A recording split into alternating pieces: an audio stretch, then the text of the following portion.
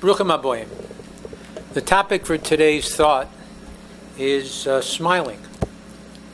And it's amazing, one can have more influence on people by smiling than the other forms of communication. We know the words from the heart go to the heart, and so too a smile. There's a saying that says that when you smile, the whole world smiles with you. When you frown alone. There's something about smiling that's a magnet for people. It's kind of an open door. It's a welcome mat. It makes people want to come closer. A frown, on the other hand, seems to make people want to distance themselves. And being an Orthodox Jew, we are really ambassadors of God. And if we walk around with a frown on our face, or even just a blank look, then we're really kind of normal. And that's what many people do. What throws people off is when they see people who are religious and they're smiling all the time. The truth is, you can tell people to do all types of things, to put on tefillin, to pray, to acknowledge a God, to light candles, eat kosher, whatever. In one ear, out the other. But there's something about the eyes. There's something about the mouth turning up. You know, people, even when they send their texts with the smile face, it has so much meaning. Sometimes all you do is just send the face, and it says everything you wanted to say in a paragraph with just a little picture. There's a prayer that we say on the Shabbat called Nishmas Adam, that's said every Shabbos right after the Oz Yashir. And in the prayer that's said on Shabbat, there are many expressions of how to praise God. And it refers to even if we praise God as the melody of the sea and the waves, or as the expanse of the wings of an eagle, or being swift as a deer. But then what it says, which is very interesting, it says, even if our eyes were brilliant as the sun and the moon, we still could not thank you sufficiently, God. Which is strange. What does that mean? But how will we be praising God by having eyes as brilliant as the sun? And the answer given by Rampam is by showing him a happy and smiling face and serving him with joy and lightheartedness, to the extent that everyone who sees us realizes, just like the sun and the moon, they are not lacking anything because of our attachment to God Almighty. And that really becomes the key. That it's not what you say, it's the attitude, it's the brilliance that you show. People say so much with their body and how they act. In the Shema Yisrael, which is a acknowledgement of our attachment to God, accepting the yoke of heaven, and the first 6 words, which most Jews know, "Hear, O Israel, the Lord is our God, the Lord is one." In this acknowledgement of accepting the yoke of heaven, in the Hebrew, the first word Shema has a large ayin to it, and the last word, Echad, one, has a large dalet. 2 words together spell the word aid, which is a testimony, a witness, and backwards spell the word da, to know. So again, this witnessing of this fact. But if you take the other 4 letters that are left from the word Shema and Echad, spell the word esmach, which means that I will be happy. So the only way that a person can really acknowledge this connection to God and accepting the yoke of heaven is really through a person's joy. In fact, when the second paragraph of the Shema begins with the word Vahoya, and if you will listen to the words of God. So Moshe Feinstein says that in theory the second part of the Shema should be superfluous. For if one already accepts the yoke of heaven, he's really accepted all the mitzvot. So why do we say the second part? And Moshe Feinstein explains that the Torah teaches us this section, the second part, to impress upon us that it is insufficient to accept the mitzvot as a yoke. Rather, one should accept them with joy, for that is the only way that we can observe them completely and really make an attachment with God. You know, if someone does you a favor, but they do it with an attitude, then the truth of the matter is, what you say to them is, do me another favor. Don't ever do me a favor. But when a person does it with a smile, when you give tzedakah, when you help someone, when you do anything, everything that you do that you do with a happy face makes a difference to the person you're doing it to. It is greater than anything. In fact, it says in Tehillim, in chapter 105, it says, Yismach leib mevakshei Hashem. Rejoice in heart those that seek God. And it's interesting that the word leiv, heart, is also the first and last word of the Torah. First letter in the Torah is a beis, bereshit. The last word in the Torah, the last letter in the word is Yisrael, Jew, Israelite. So Yismach leiv, that a person should rejoice in the Torah. How's that? Mevakshei Hashem, that's where those that seek God will find Him. So if you're looking for true joy, true contentment, if you want something to smile about, look into the Torah. And there you'll find the answer to all your questions, and it'll take away any of the burdens that we carry around that stop us from smiling. But it also tells us something very essential.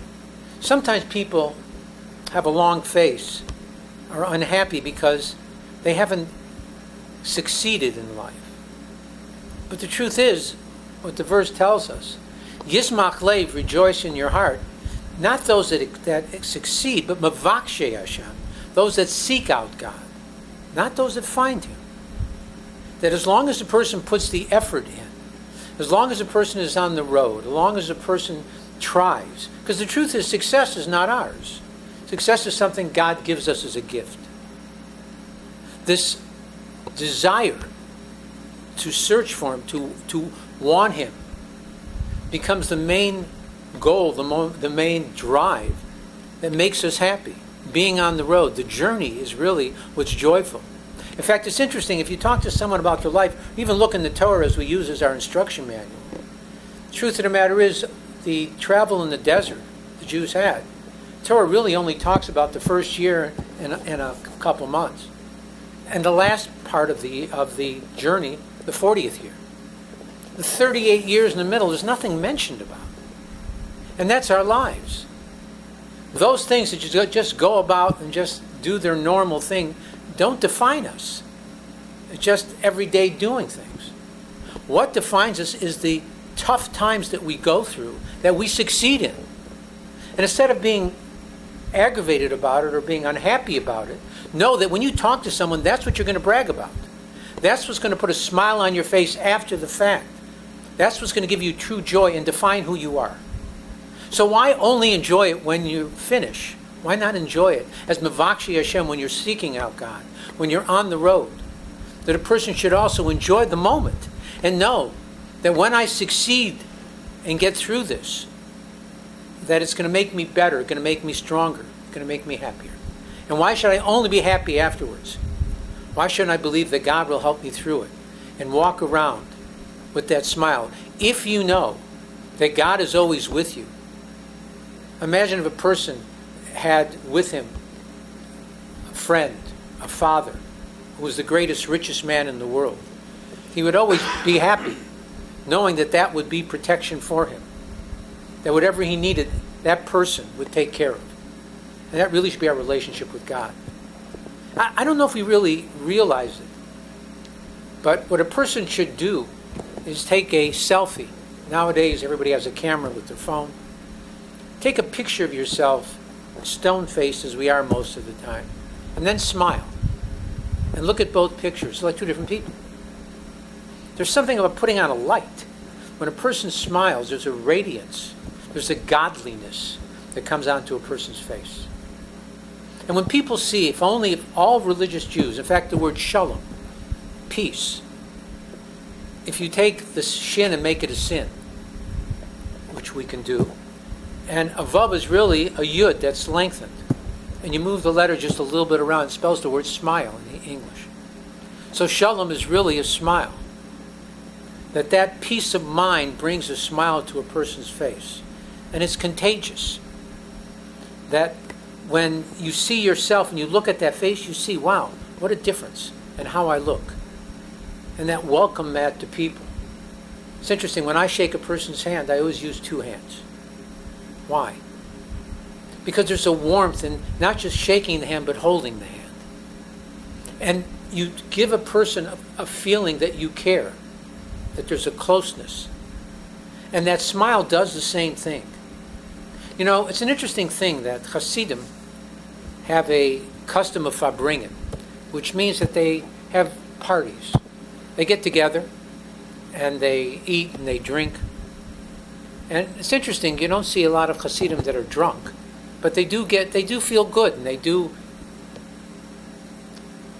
take a few drinks and feel higher and better physically. And there was a Misnagid who complained to a Hasidic rabbi. And he said, you know, we're in exile. How do you have the right to get together and have these parties? Don't you realize that we're in exile? The Messiah hasn't come, and yet you're celebrating? And the rabbi answered him, and he said that we have a condition that a person can accept upon himself called a Nazir, a Nazirite. And the Torah tells us that the portion of the Nazirite comes right after the Sota, the woman who's accused of infidelity against her husband.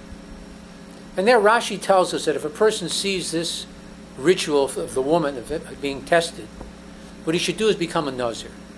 And one of the three conditions of a Nazir is not to drink wine.